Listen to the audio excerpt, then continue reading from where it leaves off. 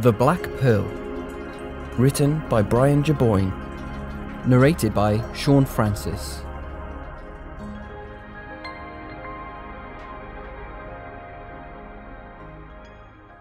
As he stood upon the wooden ship, his mind began to drift off and his body remained perfectly still, like someone posing for a portrait. His eyes felt like they didn't know how to blink. He was captivated by the breathtaking beauty. He never saw it from this point of view. In front of him was a place filled with unending grains of golden sand, as if the whole island was made out of gold itself. Shimmering blue waters that sparkled in the presence of the sunlight encircled the island. Greenery spread all around the island, with patches of different coloured flowers that grew among the bushes occasionally. In a distance was a majestic waterfall that looked like a sheet of blue velour swishing down, its edges hemmed with whipped white lines. The water thundered down into the pool like a gigantic water spout. It was a beautiful day on the island that afternoon, until all of a sudden, bang, bang, bang, shots fired into the sky. The boys were all gathered together on deck like a herd of sheep. There was a look of fear and confusion on all their faces. "Wait, I'll go in for him," one of the boys interrupted. It was Manny Cato. He was a short, brown-skinned boy with eyes like a hawk. He had black, curly hair and was rather frail.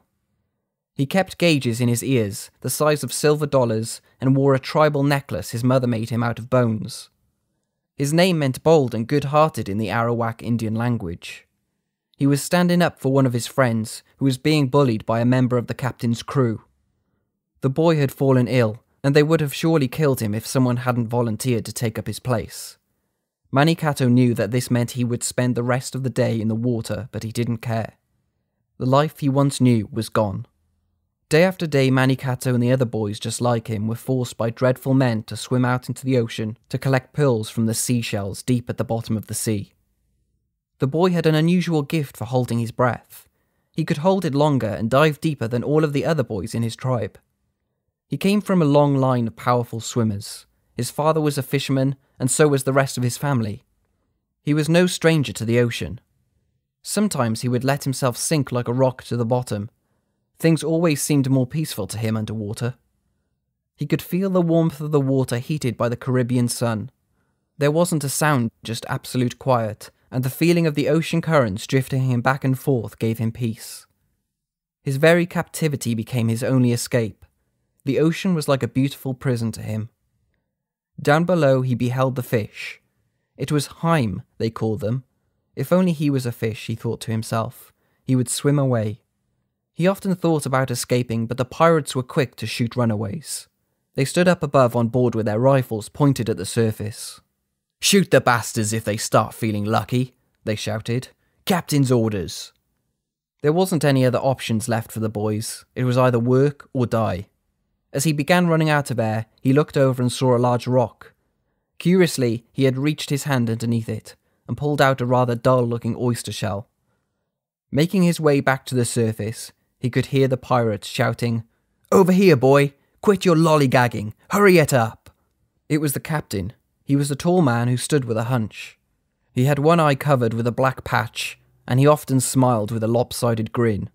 His nose was hooked just as the red macaw that sat on his shoulders, and he walked with a limp. He was armed to the teeth with daggers and pistols, and dressed all in black. He wore a whole host of charms and trinkets around his neck, that he believed to bring good luck.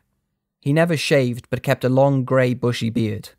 He looked like a ramshackle beggar, or a useless drunk. But even the other pirates feared him. His reputation preceded him. He would make his men richer than their wildest dreams, but if they questioned an order, they would die a painful and public death. The captain and 2 members of his crew stood in a small boat out on the sea. Every shell had to be brought in first for inspection by the captain.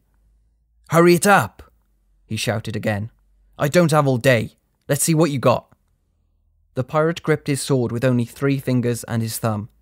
Then snatching the shell from the boy, he turned it on its side and slid the blade into it, splitting it open. "Ah, there it is," he said greedily.